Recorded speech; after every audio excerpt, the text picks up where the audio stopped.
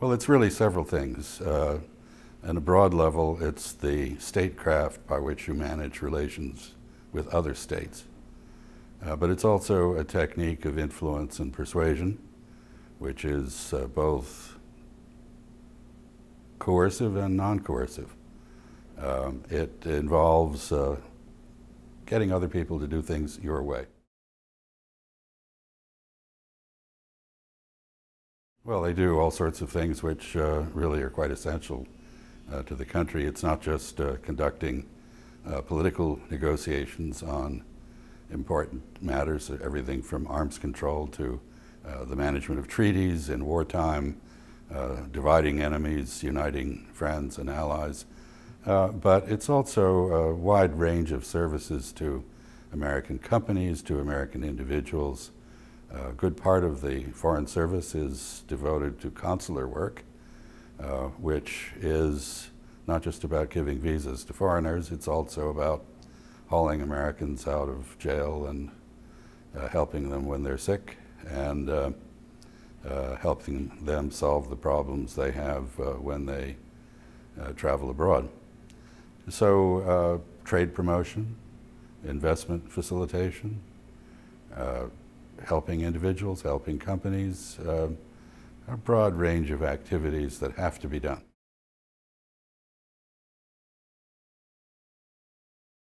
A Foreign Service officer hauled me out of jail in Mexico, for which I'm eternally grateful. I was aware that we had a diplomatic service. I didn't really know much about what it did. Being allowed to sleep on the kitchen floor in this guy's house made a favorable impression on me. I wanted to find a career where I could do something larger than myself, serve the country, but also escape boredom. The Foreign Service is a career in which every few years you change colleagues, you change cultural environments, you change locations. You have to learn a new language or a new way of dealing with the world and how other people see it. So it's very stimulating and never boring, and I had a great career. Well, you get shot at once in a while. You can be kidnapped or killed. A lot of the world has very difficult health conditions. My first tour, which was in India, cost me a son to bad medical care. Had we lived in the United States, he would still be with us. So it is like any career of service to your country. It is one in which you make sacrifices.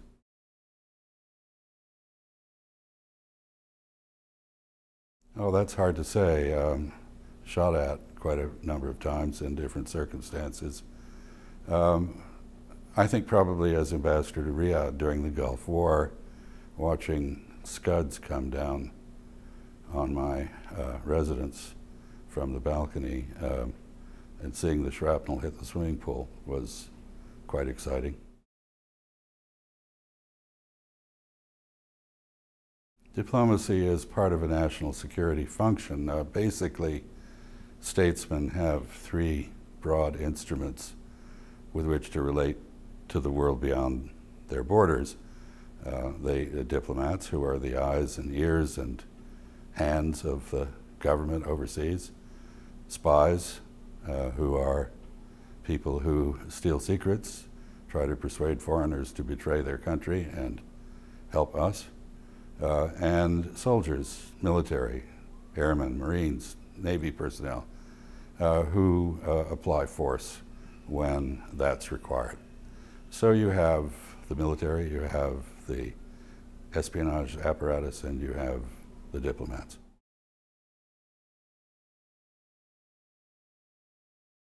When I was in India, I was assigned, to my surprise, to the United States Information Service, which was precisely devoted to telling America's story abroad.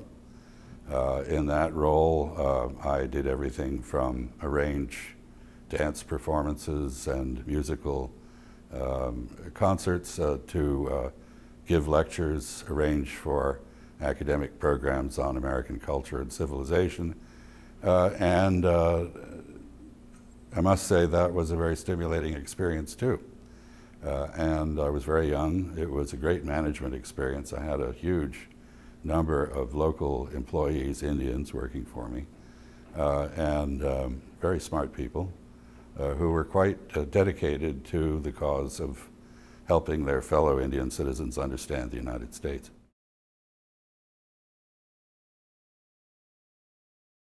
Well, I think there are several reasons. One is just a matter of egotism.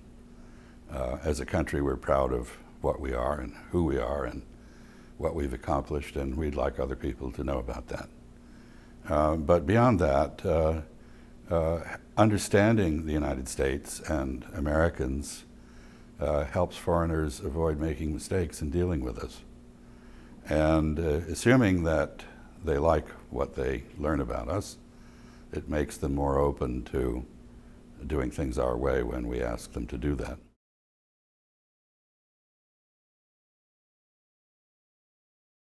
I'm not sure that the level of risk has changed a great deal.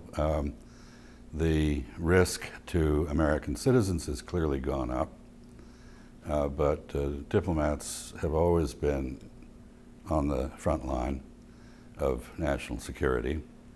And in my early days in the Foreign Service, there were quite a number of colleagues who were assassinated or suffered injury in the course of some incident or other. I don't think that's changed. There is a kind of security mania now, reflecting a zero-risk mentality here in the United States, which frankly I don't particularly sympathize with. I think life is about risks, and that you should be prepared to accept those. And part of serving the country is taking risks on its behalf, in my view.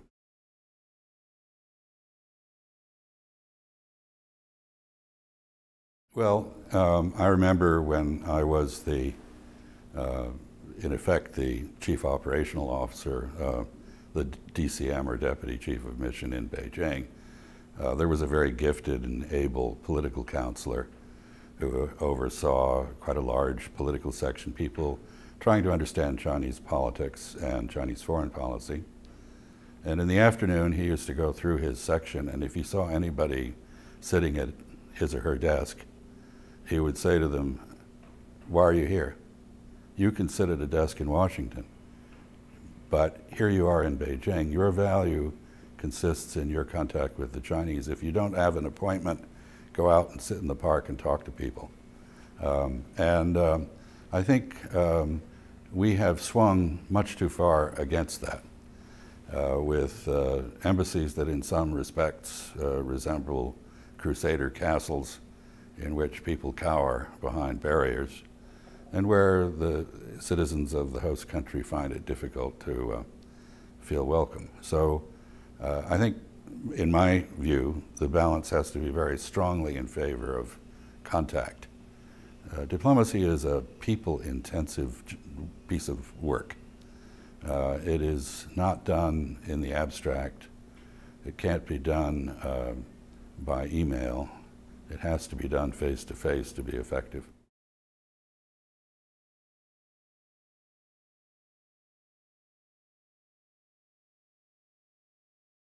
Well, I think there are all sorts of effects of technology. Paradoxically, we have far fewer foreign correspondents now than we did. In 1947, I am told, we had 2,500 foreign correspondents. They're less than 200 today. So the sort of broad, unstructured information that newspaper journalists used to provide isn't there. We have a lot of detail that comes from social media, and we have a lot of narratives that are written not on the basis of first-hand observation.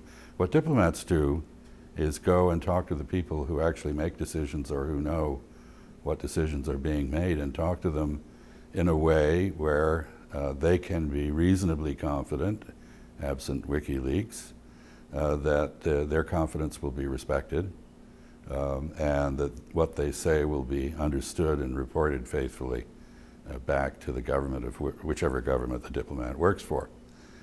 So I think diplomacy hasn't at all lost its importance. It's an in-depth, face-to-face method of communication that really can't be replaced by electronic journalism or social media.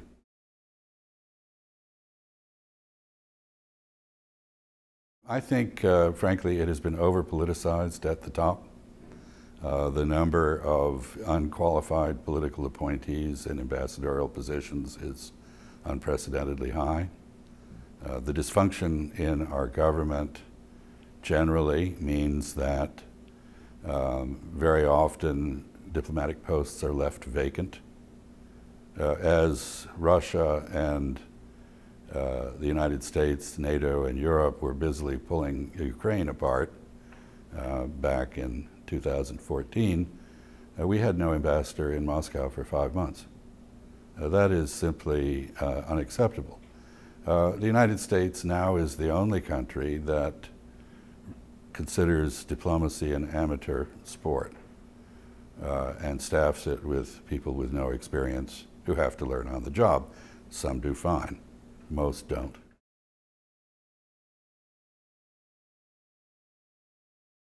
It's both. I think there is an issue for the Foreign Service in that, by definition, someone who doesn't know how to do his or her job can't mentor people who are apprenticing to it. So the level of the quality of the Foreign Service as a whole is adversely affected by having amateur leaders. It also basically trivializes the American image abroad. When we appoint an ambassador who can't speak the local language and isn't even sure who the Prime Minister is or what party he or she belongs to, we look unserious.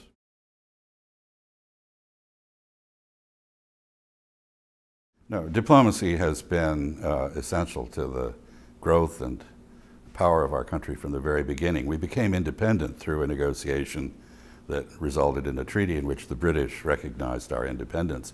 It wouldn't be independent except for that. The Mexican-American War was settled after it had been fought with Mexico, and Mexico agreed to transfer California, Texas, and much of the west of the United States to us. Alaska is part of the United States because the Secretary of State negotiated that. The Louisiana Purchase was a negotiation in the time of Thomas Jefferson. So diplomacy has been an integral part of our history, and we wouldn't be what we are today without it.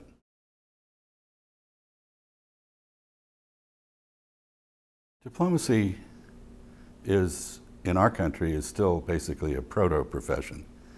But in 1924, legislation was passed that eliminated the complete amateur hour we'd had before.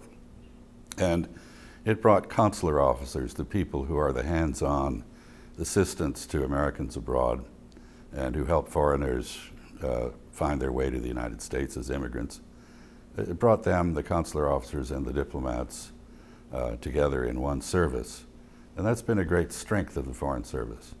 I think to the extent we have problems today, the best answer to them is probably reaffirming the spirit of the Rogers Act.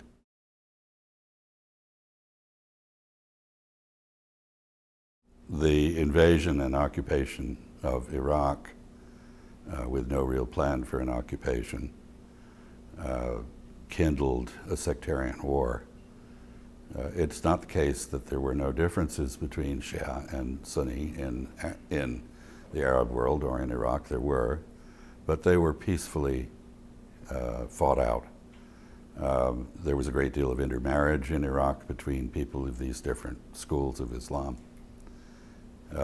What our arrival and the destruction of the Iraqi regime did, not regime change, but regime removal and, in effect, the destruction of the state, What this did was to set off a sectarian violence which has continued to spiral along and has now produced the so-called Islamic State, which is erasing the borders of the Levant and the Fertile Crescent that were established 100 years ago.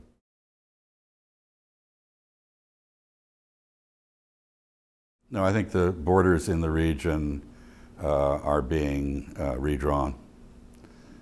Countries are being partitioned. Statelets are replacing states.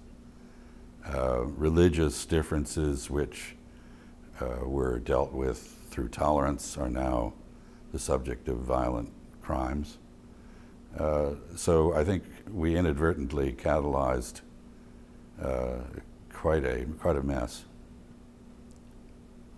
Or let me put it a different way. We went abroad in search of monsters to destroy. We found some. We bred some more. Some of them are following us home. That wasn't smart.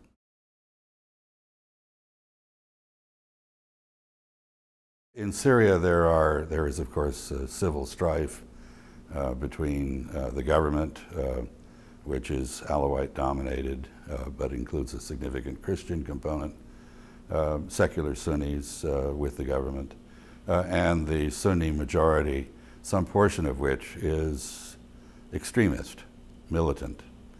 So there's a civil war, but there's also a struggle between Iran and Saudi Arabia and Qatar and the other Gulf Arabs for influence in Syria. The Gulf Arabs have sought to overthrow the Assad regime and have fed the fighting. And in a sense, it's also become a struggle between the United States and Russia.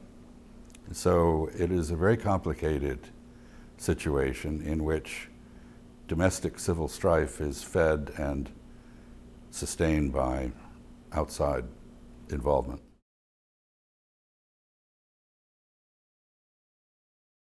We have a sort of naive impulse to endorse democracy wherever it appears to be appearing. And then very often we discover that the people who are elected are violently in disagreement with us on important matters.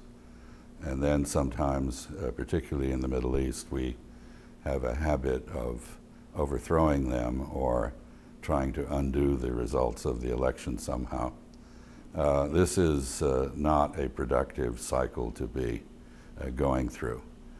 In the end, democracy, as was the case in England, from which we got our own traditions, has to evolve domestically. It can't be imposed. So we should be prepared to hold out a helping hand to people who are trying to democratize their countries, but we should not insist on democracy, nor should we ourselves try to impose it. We have a dilemma. Iraq has been divided into three parts: Kurdistan, a part of the Islamic State, and Sunni extremist dominated and a Shia dominated pro-Iranian realm. Syria has similarly been divided. The border between the two has essentially been erased. You can't conduct a policy of degrading and destroying the Islamic State in only Iraq. You have to deal with it in Syria, but that involves difficult and some might say obnoxious choices. Do we align ourselves with Iran, with Hezbollah, with the Assad regime in Syria? Because we have a common enemy in the Islamic State. So there's no easy answer. The one thing one could be absolutely certain of is that there is no military answer to this problem. That means there has to be a diplomatic answer. What does that mean? That means putting together an alliance of like-minded countries who feel the threat, with Muslims in the lead. Because this, in the end, is a problem within Islam that only the adherents of that faith can resolve.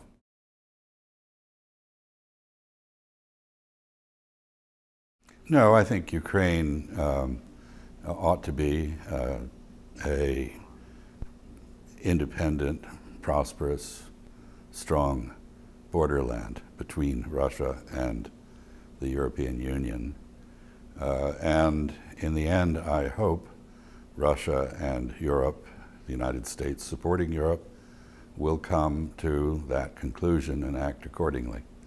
Everybody has a great deal to gain by not making Ukraine a cockpit of contention and war.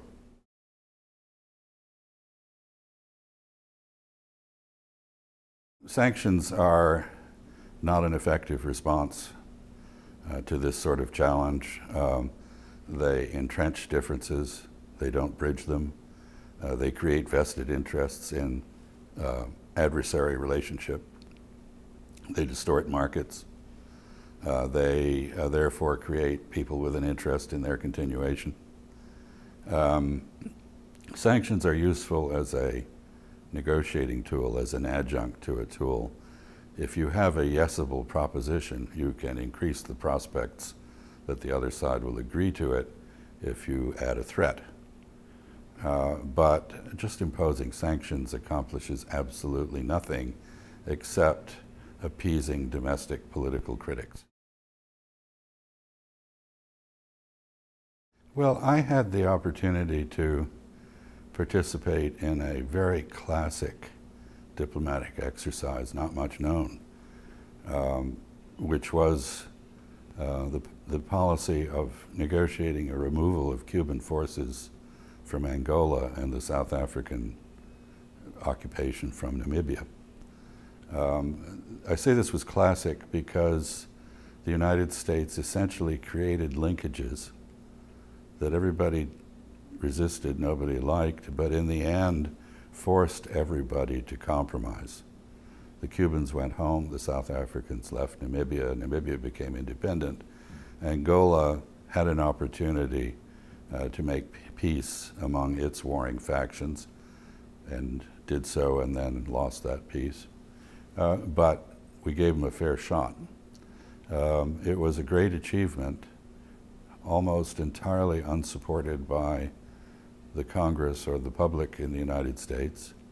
And it actually ended up having something to do with changing the attitudes of South Africa's white supremacists against apartheid.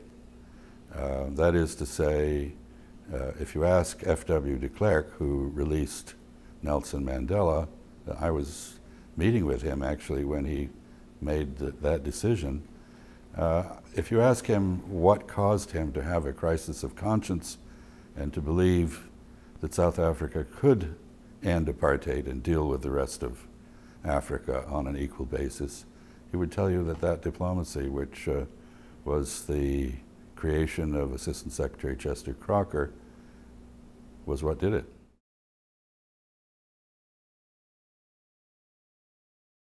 Well, Ed Perkins is a man of great dignity and self-possession who rose, he was a sergeant in the Army, rose from the enlisted ranks in the Foreign Service to the very highest level, ambassador to several countries, including South Africa, where he did a very distinguished job under terribly difficult circumstances. I remember traveling with him in the wine country outside Cape Town, which is the essential home of Afrikanerdom. It's where the Afrikaans language was created, really. And saying the kindness, but the terribly offensive condescension with which some of the Afrikaners dealt with this tall, very black American. I was proud to have known him.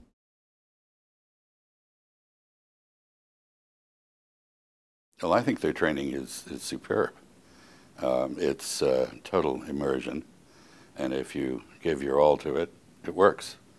I remember starting Chinese in, I think, January 2nd, 1969, and a big, tall Northern Chinese guy came into the room, said, I'm Li Zhongmi, I'm going to be your instructor. I'm going to speak English with you just this once, never again.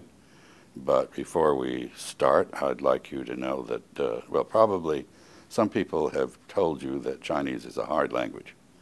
You don't believe them. There are 850 million people at that time who speak it. Most of them are dumb as doorposts. And if you weren't smart, you wouldn't be here in the room. And if you work hard, you'll learn the language.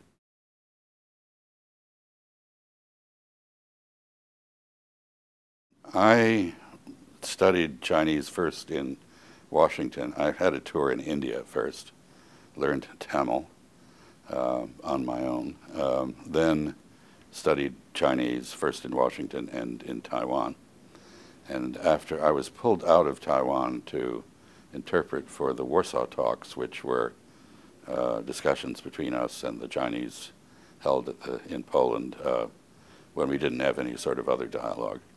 Those talks were canceled, but they were quite insistent that I get back, and it became apparent that the reason for that was the preparation for Kissinger's secret trip in July of 1971. I wrote a lot of the papers for that without knowing exactly what they were for. I knew there was to be an emissary to China, but I didn't know it was Kissinger.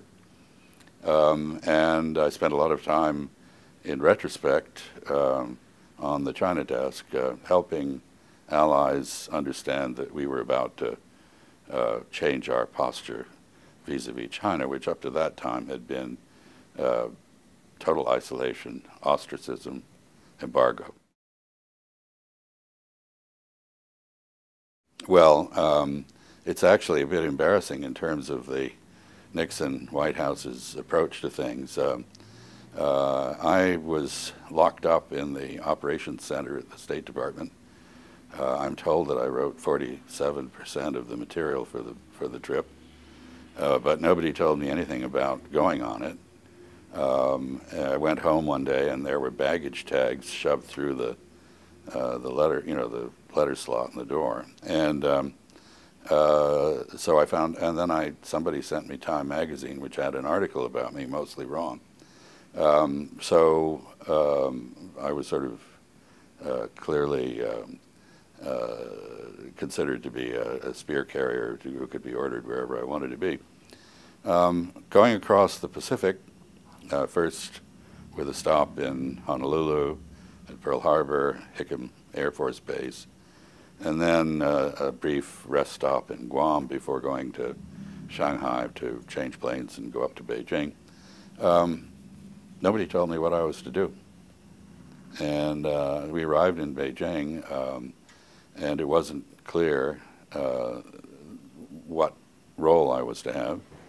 And in fact, I didn't find out until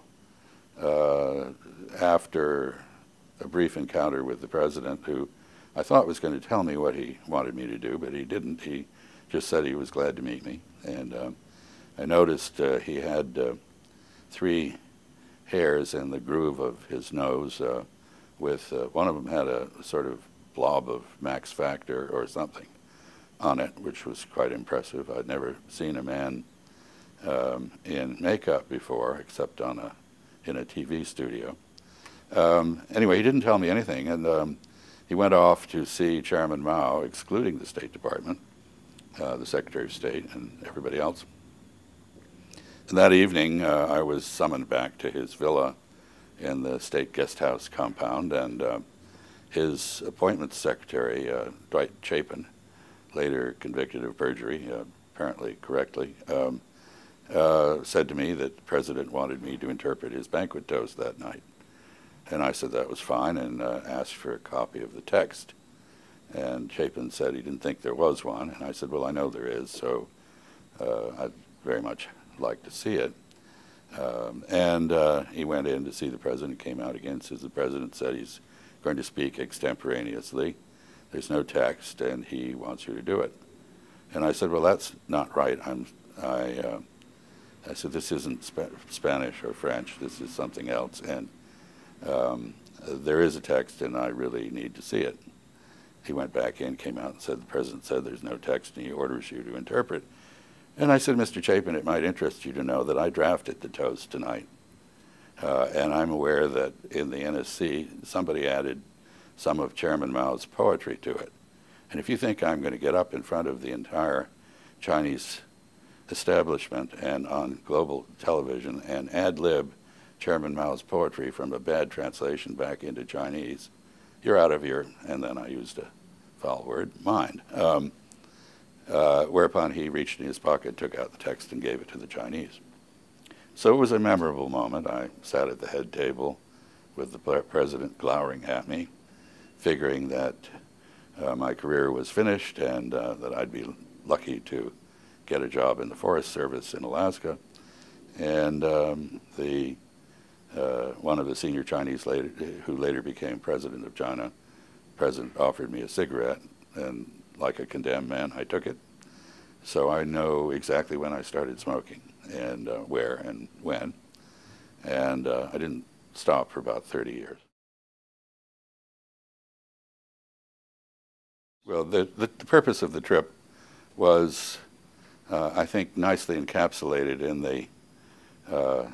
the name of the series of telegrams that referred to it, which had at the end Homer, which wasn't the blind poet, but a home run in baseball, that the single move that adds a score, that changes the game. And this was intended to change the game with the Soviet Union and with Vietnam.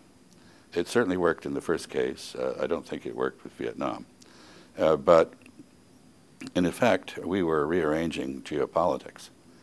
There was very little thought to what sort of bilateral relationship we might have to China. I actually added to the communique draft the few lines about opening trade and cultural relations, which had not been in there. And so it was a major world event with no thought of how it might transform either China or the United States. There was essentially no relationship. It was illegal for Americans to buy any Chinese product anywhere. We couldn't go to China. Our passports were not valid for travel there. Chinese officials could not come to the United States because the government in Taipei, Chiang Kai-shek's government, represented China both in the United Nations and here. And we did everything we could to exclude Beijing from any kind of access to international activity. So the Nixon trip really was a radical change. It was a bold move. It was a home run. And I think, from my point of view, since I entered the Foreign Service hoping to be part of some move toward China, this was just a remarkable event.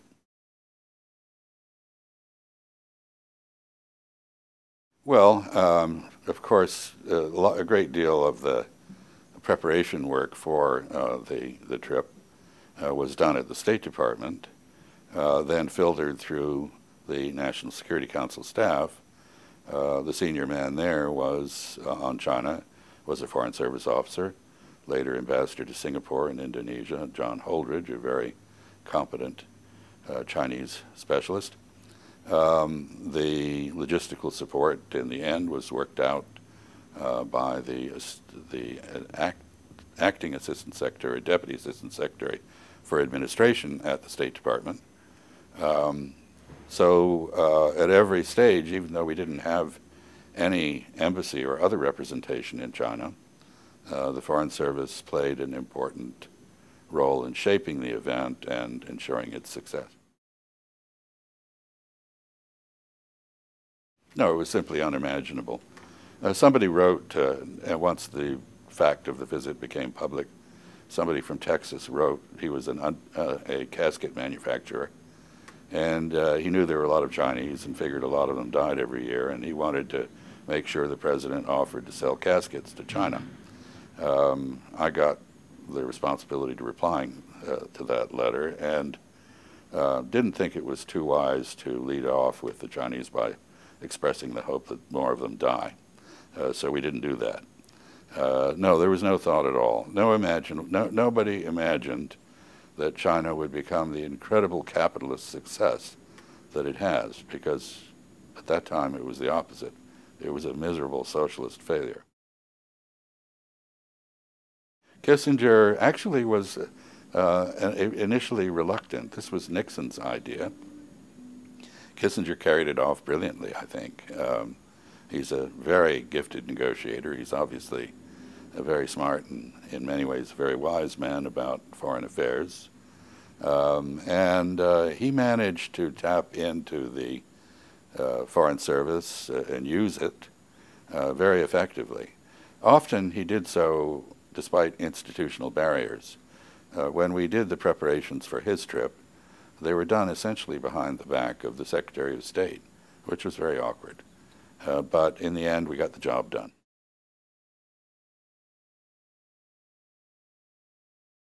The meeting began with a famous handshake.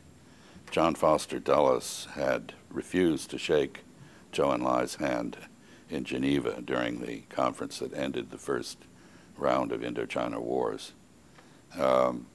President Nixon made a point of extending his hand to Zhou Enlai, and it was warmly received. The Chinese officials were as intrigued, interested, excited about getting to know us as we were about getting to know them, because we had been 23 years without any contact at all.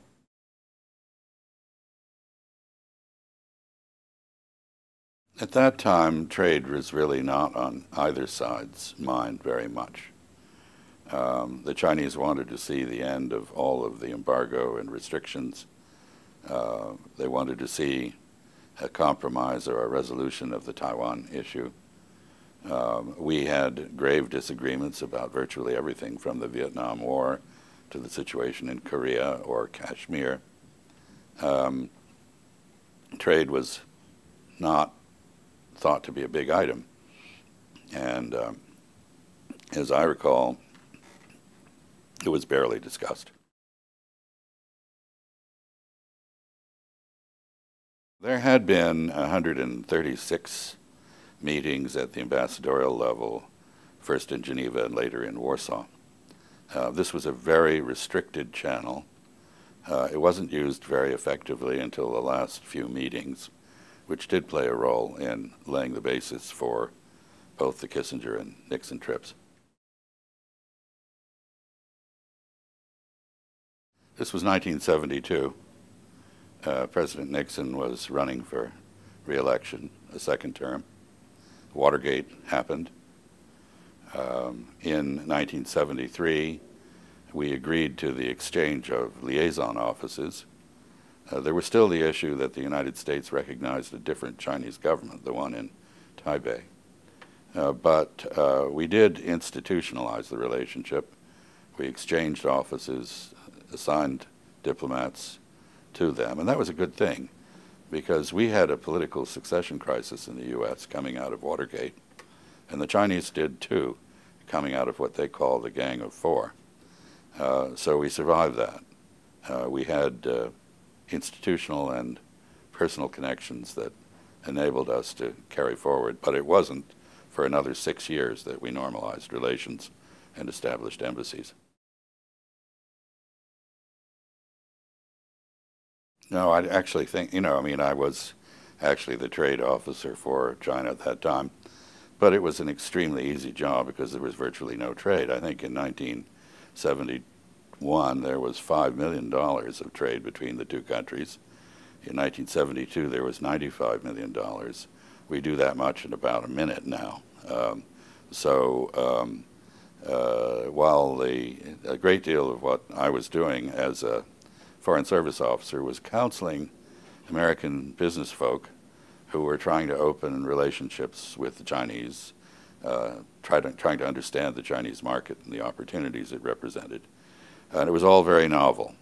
I had the experience of giving an interview to one set of people in my office. They asked if they could record it. I said, no problem. Then they came back the following week for a second session. And I later discovered they were selling these tapes for $3,000 apiece. I, of course, was a government official. I had helped them for free. But it gave me the thought that maybe I was doing something useful that had some economic value in the marketplace.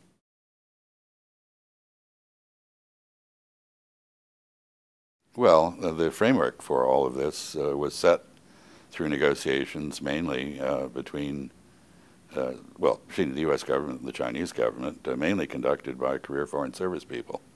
I personally was involved in the negotiation of 36 such agreements. We wouldn't have airline relationships, for example, if we didn't have an air traffic agreement. We wouldn't have the kind of trade we do if we didn't have a mutual reduction of tariffs, most favored nation treatment, and so forth. All of this was carried out by the career people of the Foreign Service, often in support of political appointees, but sometimes without such people.